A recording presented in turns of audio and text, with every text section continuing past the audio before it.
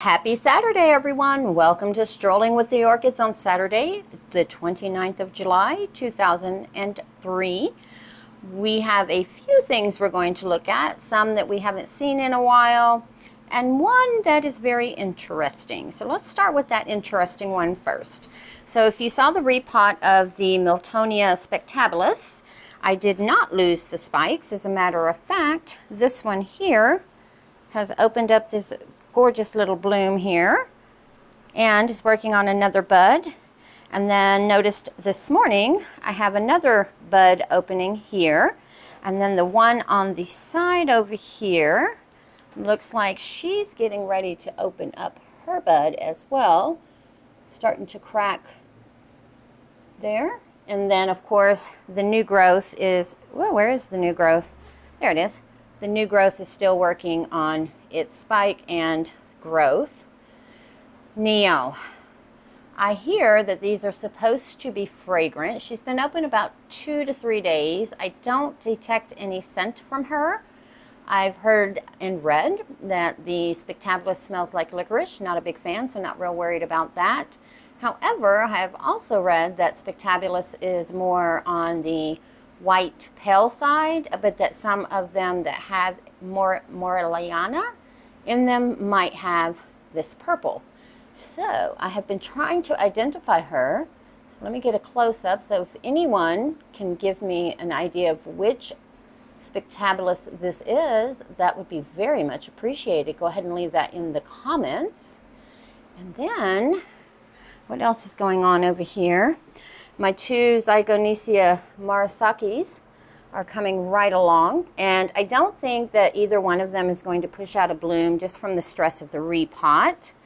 That Schilleriana leaf is just really growing, And I did move this small Schilleriana into the extra bedroom. Here my Lycaste is really working on opening up her leaves and getting some leaf on her, some foliage.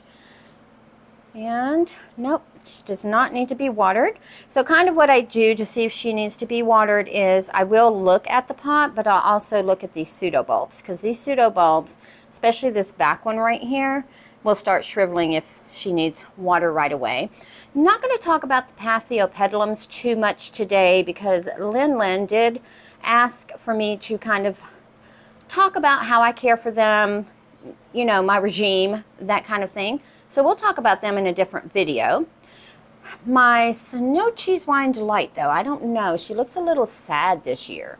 Last year she was nice and robust. I don't know if I'm just not giving her enough water or what, but this late growth, as I call it, didn't realize I was going to have a second direction of growth, is coming along pretty good. My Vanda Pascherette is working on that leaf. She's got beautiful roots that you can see now in the pot. Let's see if I can zoom in and show you. There's one right there. Do you see it? How cute is that? And she's got about 2 more you can see. So I'm excited about her getting her roots in. And then the Epicattleya. Yeah, Epicattleya. Renee Marquise Taylor. This new growth right here is doing nicely. And something I've been keeping an eye on is she has a little sheath. So she might be getting ready to bloom. Maybe not on that sheath. That might be a practice. And maybe not that growth, but perhaps the next growth that she puts out. And I think she had, no, I thought maybe she had another growth, but she does not. And below me, so I can move them out of the way, are ones we don't see quite a lot because this one stays in the kitchen. This is the Dendronium Hecunce? I don't know. I had her under the Barina lights, but I felt like she was getting too much light because her leaves started to get this little yellowing on the tips. So I put her back where I've been growing her since mounting her, and that's in the kitchen right over the sink. And she has lots and lots of new growths coming. Loving it. Just loving it. So the reason that her leaves are all wet is once a week what I do is I soak them in a bowl. I have this Porpax here, and I just set it so that the moss picks it up, and then absorbs it up. So this is wet all the way to the top, so I can take her out now. And then I will let them drain. Let me pour that back in. And then I just kind of let it drain. And then I will set her, but I'm going to set her up against something so that she doesn't fall over, because this cork is kind of heavy. There we go. But she's still living. I haven't noticed any new growths or anything on her. But this way, not only are the roots getting fed, but it's kind of a foliar feed as well. And so far, they seem to be doing well. And then my little spray bottle I have for those that have aerial roots, such as my Hawaiian treat here. So while she's sitting, this part is sitting in, this part usually is hanging out, and I'll just hose down the aerial roots and give them a little drinky drink. And someone, I know Patricia asked, and someone else asked how many orchids I have now after I did the latest rehab ICPU unboxing from Orchid Supply Store that Ken sent. So did a count, and at the time I did the count, I had 212. Well, now I have 213 because the lovely Anita Brown, who, guys, she is the luckiest lady ever. Take her to Vegas with you. She has won the Orchid Supply Vanda Draw for the month of July. So congratulations, Miss Anita. And if you'd like to be part of that, just go over to the Orchid Supply Store YouTube channel. It's linked in the description below. And Ken has lately been doing drawings once a month where you can win. And if you just watch the videos, you'll learn how. And if you ever go to the orchidsupplystore.com and shop, use coupon code TRISH at checkout for 12% off. So this is the lovely Foul Cassandra. Now, she came from Texas, and it's hot in Texas. It's a little warm here in Colorado as well. So her blooms did not quite make it, but she does have a nice one that we can see on this side right here. Isn't she lovely? And I wish that you could see the sparkles on her. Maybe next time she blooms and it's a fresh bloom, we can really see the sparkling, but she is just beautiful, just gorgeous. So I have her currently in a heavy moss small bark mixture because she came in, you know those plugs that are made out of the like cocoa peat, the really fine stuff? And so when the directions said to give it 3 tablespoons of water once a week, at first I was like, well, that's not enough water, good God. But then when I took her out because she had fallen out of the pot, well, I see why now, because that's very, very water retentive. And she came in this pot right here without a plastic pot, just directly in this pot right here. So I had to fix that because in my environment, there's no way I would have been able to take care of the lovely Cassandra. But isn't she gorgeous? So from what I understand, this is a cross of, I believe it is Equestris and Studeriana. So I'm excited to see her bloom again. I will be cutting off that spike here in the next day or so, just kind of let her little settle in. She's down here with these other fowls getting light from the east-facing window. And look at the big, fat, juicy leaf on this No ID.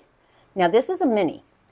So just note that when you get minis, they can become mediums, all right? And then this leaf here on the icing, which one is that? Icing Venus. Doesn't that look like a philodendron leaf almost?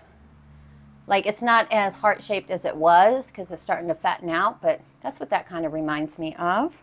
And then I moved the Yellow King down here because I needed to make space up there for my Purpurata. I'll show you guys that in a second.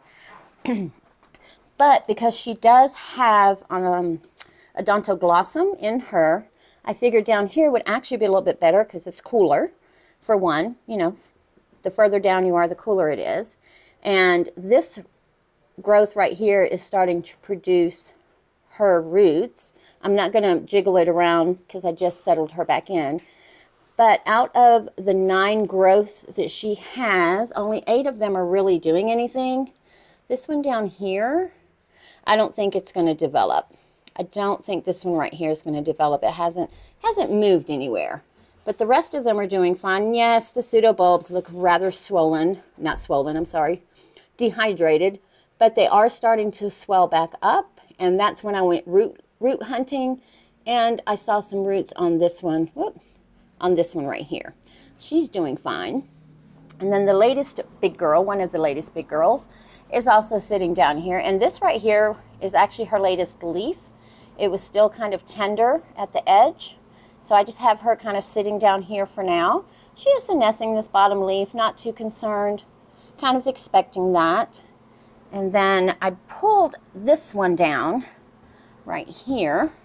I think this one, yeah, this one back here is the one that's got the name. So this one is the Ming Sing Golden Lena right here. And just put that in there. So I pulled this one down because I'm getting ready to water some of these girls. And look at the leaf. Like, she's just not skipping a beat. And the rocks are there for a twofold, decorative for me. And then to kind of help, she had this root right here. Was kind of sticking up, so after I moistened it very well, I stuck it into the media, and then these rocks are kind of holding that down. And then plus just for a little bit of support until she settles in. I also have this leaf right here, but her roots that she came with are still looking fantabulous back here. And I'm having to water her right now about every 10 days. About every 10 days. I'm sure that once she really gets going, that's going to change. But she is in medium, small bark, and perlite. With, I think, a little bit of charcoal. There's no moss in that one. So I got my staple gun. I got my burlap. For those of you who've never seen Ken's mounts, where after he mounts, he puts a little bit of burlap just for some decoration. And I think that looks so cute. So I am going to do that with a lot of my mounts. So Ken, thanks for the idea. I think I already told you I was going to steal it. But what I'm going to do, especially for this Roy Taganagua here, is I want to make a pocket so I can add some more media. And this way, keep it a little more damp. I think I said it in a previous video that I wanted to do something like that because these guys do like to stay a little more damp than most dendrobium. And here's the purpurata. I have her sitting here. So there is bright light on the way right now. So that's my Barina light that hangs kind of just over this little corner here to brighten it up. And I have the purpurata sitting about where she was sitting when she was under these Barina lights. So respecting her direction of light and her direction of growth. And she does, I believe, I saw some root activity. I do see some root activity. I just don't know if I can show you without messing it up. But she does have some root activity. I don't want to finagle her too much. My variegated oncidium back there, the pink perfusion, is doing well. I'm sure she would be a little more variegated if I had her under more light, but I want her to kind of get her groove on before I stress her with the light to get the variegation. And Miss Scary is extending her growth back there and starting to separate her leaves, so that's a good thing. Excuse me. And then the Isabella right here, Lunar Eclipse. Look at the roots that she's put out. Loving that. Just loving that. Loving, loving, loving it. And what else is going on out of here? Oh, for those of you who did not see my post, Hibiki decided to jump ship yesterday morning. I was turning on the lights here. These are manual. These are not set on a timer. And I hit the stake because I didn't have a little clip to kind of show me in the face. Anyway, ended up dropping her. She ended up on the floor. I'll post the picture somewhere over here. But I decided to put her into a different pot. So she's in a little shallower pot. It's a little bit wider, but it's shallower. And I added quite a bit of moss to the mix she was in, because originally she was just in some bark, perlite, and some tree fern. And I think that actually helped her because these leaves were rather flexible, loose, whatever you want to call them, flimsy. And they have really, really stiffened up over the last 24 hours. Now I did leave her laying there for a while. I put the plant in a bowl of water and I just walked away. just walked away. The Catatante Why Not is doing fantabulous. And then my, oh, which one is that? The Dendrobium spectabilis is, where's that new growth? Where is it? There it is. So that one is still growing. I have to be really careful when I water not to get water on that growth. But the first growth is doing great. And then my Brasidium is finished making her bulb. She should be starting a new growth soon. Then this one back here. Let's see if I can do this without knocking anything over. Bear with me real quick, guys. Let me move the twinkle out of the way. Let's move that one, move that over. Look at this Miltassia. Look at this. Look at the growth on her. Now I did strap it because it was growing kind of out towards the camera, so decided to strap her until it kind of hardened off a little bit. But I need to pull this out to show you guys. So yes, she is senescing quite a few leaves. However, she is a busy girl. Look at this. We've got some, looks like either a root or new growth, but we have a new growth on that one. And then the new growth I showed you guys last week, look how much it's grown. So there are 3 pieces in here, and it looks like each one is doing something. And is that a little, that looks like a little nubbin. We might actually get a little cakey off of that. Hopefully that's not a bloom. But yeah, so she's senescing a lot, but she's also producing. So let me just set her to the side so I don't knock anything else over. And then my twinkles here, this spike here, they are starting to swell, whereas this one back here is just creeping out, And then I'm also going to do a separate video on the dendrobiums because I can't remember, might have been Lynn as well that asked about dendrobiums. So I'll show you guys my dendrobium collection in a separate video. The twinkle over here, she's still working on growths, but there are a couple that are getting ready to mature. So we might actually get some spikes off of her. And then Sherry Baby over here actually is branching, and it looks like we're going to have some flowers coming. Let's see, I thought I saw another one. Yeah, right there. Right there. So it looks like she's going to have some flowers coming as well, and then one right there. But the spike is still, she's still working on the spike, so I don't know that she's going to be completely done. And then the Phalaenopsis still needs to be watered for today. Quick look at the ladies up here at the top. So the Chains in Diamond, the one over here in the corner, I did move her up here just because she's so big. She was kind of kept getting bumped. The Sanderiana, again, not doing much. Gold Staff, still working on her spike and that lovely new leaf, which I may end up, nope, it's too late. She's already starting to harden that off. Because I was going to do what I did with the Lark Song here, because this leaf was hanging down, to kind of get it to go out, kind of strap it up there. And then, okay. That one I'm going to pull down and we're going to take a look at her, because a couple of days ago I was looking up here and the orchid that used to sit right here had a bunch of yellow leaves, and it was mealybugs. So let me pull that one down and we're going to take a closer look. Set you on the tripod so I can use both of my hands. So let's take a look here. So she is senescing 1, 2, and then 3 leaves. Not abnormal for them to do 3 leaves, but this, because of what I saw a couple of days ago, I want to take a look at her and treat accordingly. So what I'm doing is I'm splitting the leaf in half so that I can just take it off on both sides. Okay, that looks like that one has a root that broke through here. Let's turn her around so I can, and then I'm going to hold it by the crown. I don't know how much of this you can really see, but there we go. And then let me hold her so I can get this other one off. This other piece over here. Let's Let's make smaller pieces. If it doesn't come off with just two, then just don't be afraid to make smaller pieces. You're already taking it off of the plant anyway. So let's do that. And then just very carefully, you just want to be uber careful that you're not damaging anything. Let's see, take this little piece here off as well. Like I said, I just want to make sure I don't have anything going on in here. Looks like roots again.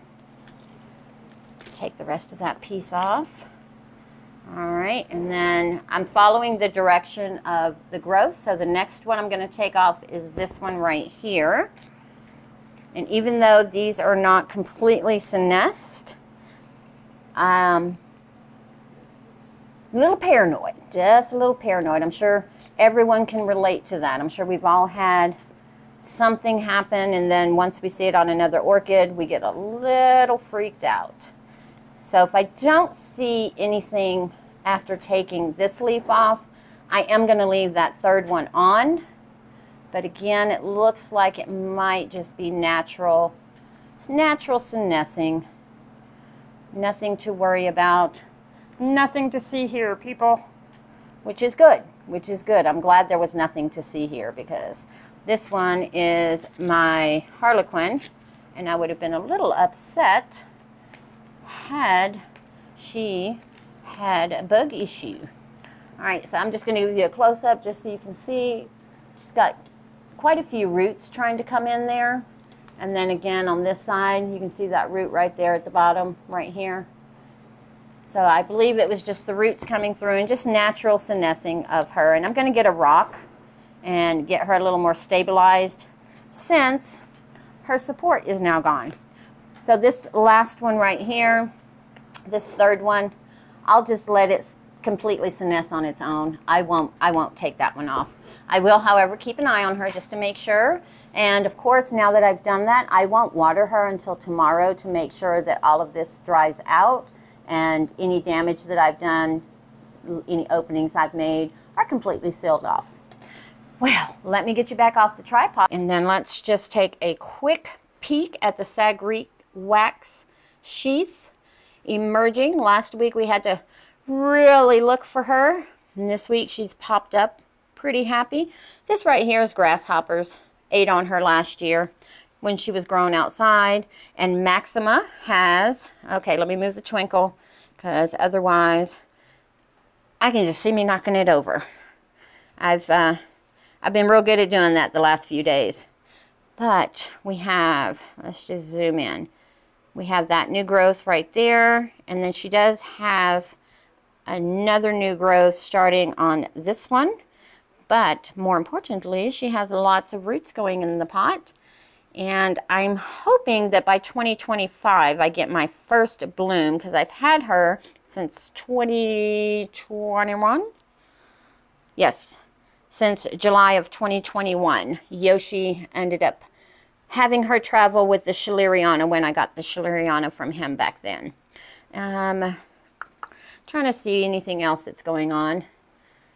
Still waiting on those roots on the Ruth, not the Ruth. I always want to call her Ruth McNeil. It's RTH Lois McNeil. Let me show you the tag. But I always want to call her Ruth for some reason. But I'm still waiting on her to develop some lovely roots off of this new growth, because she is a monofoliate bifoliate. So I'm going to respect it as a bifoliate, where she is very finicky about her roots. And as you can see, she's got a lot of them in there. But when I cut this piece off and then finagle her this section here into the middle, I'm sure a lot of those roots are going to abort, and she's going to get a little angry. Hoping to get some roots off of Pink Doll, because this growth is now complete. And back here, the Dewy Forest, again, I'm hoping by next year, 2024 perhaps, I'll get some blooms from her, because I've had her since 2019, and she's been growing really well for the last year and a half. And over here, the White Cattleya, has that new growth coming really nice and strong. Lots of new roots going in the pot. And then the green leopard, I did move over here. Used to sit back there. I have the new growth where it is going in the same light direction as before. When she was sitting over there, the growth was to the back because her light was coming from this angle here. And then the encyclia I ended up putting here again to make space. And her new growths are doing pretty good, but I think I might have gotten some water into the new growths at some point because this brown spot, it's dry. It's not traveling anywhere. And then as well as this growth right here, she's got a few brown dry spots on her as well. So I think when I was watering, I might have gotten water into those growths because this middle growth is doing just fine. It doesn't show any brown spotting on it at all, but it does have roots coming along right here. So that's amazing. I'm assuming if there's roots outside the pot, there's roots inside the pot. And I think I've said this before, this girl is slow. Like, she is so slow. She has been working on that growth since last winter. I mean, she is slow as molasses in January going uphill in a blizzard. My goodness. And I have increased the watering to kind of kickstart that, but you know, you can only do so much. And then the yellow bird should probably be in bloom when we come visit her next Saturday, because these buds are developing rather quickly. And then the Nodosa is still doing her thing. She's staying nice and open. Again, I'm remembering to water her.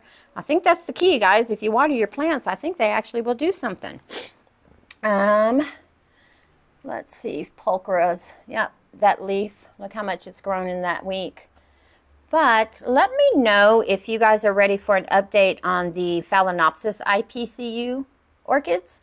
And we'll do an update on them because they're all pretty much doing something. They're doing rather well. I'm pretty proud of them. And down here, not much else is going on. Oh, my goodness. Look. I really need some suggestions, guys, on how to display my Gigantea in a permanent setup. Because I think I've told you guys before, this is kind of it was a temporary thing until I figured out what I wanted to do with her and she got established. But let's just do this. Look at this leaf. This leaf is already longer than that one there. And I want to display her where she's going to kind of be like this. And where I can hang her on the wall close to a light. I'm thinking maybe a black pot that I can set this one in so I can at least take her out to water her. And look at that beautiful root. Oh, just gorgeous. Got one there. So she is actively settling in. So I need some help and some ideas. So drop those down in the comments. Let me know. Because where I would like to display her is in that corner right there. I want to kind of hang her in that corner over there. So now that you kind of have an idea where I want her, what I'm looking for, let me have those ideas flowing. I want to show you before I leave the Sweet Memory Blooms. Aren't they? Oh, I just love these. And the scent on these, they do have a citrusy scent, but it's almost like lemon drops. Like it's a sweet citrusy scent. And I kind of enjoy it. It doesn't have that cleaner smell, that Mr. Clean smell. It has a beautiful, like, I don't know, like lemon drops, the candy, lemon drops candy. Oh, smells so good. And I put the strap back on because she was starting to lean over. I thought she was hardening off, but she's still working on that. So I'm just going to leave that strap there. And as you can see, there's enough space here, so it's not constricted. It's just enough to kind of hold her up. And there's enough space if she needs to expand over in here, she can. Oh, and Yoko. My allergies are like starting to kick in, so I'm going to have to make a stop here. So we're going to stop on Yoko. The more I'm looking at her, the more I really think that this is a keiki, simply because this leaf is now senescing, and she's growing that new leaf there. However, even if it is a keiki and she senesces that leaf and it goes away, she's going to have to stay in this pot because, as I told you guys, these roots are like Schilleriana roots. They don't bend. So this is the smallest pot that I can have her in, and I'll just have to pay attention a little bit closer. And with that, you guys have a wonderful rest of the day. Enjoy your weekend, and I'll see you on the next one.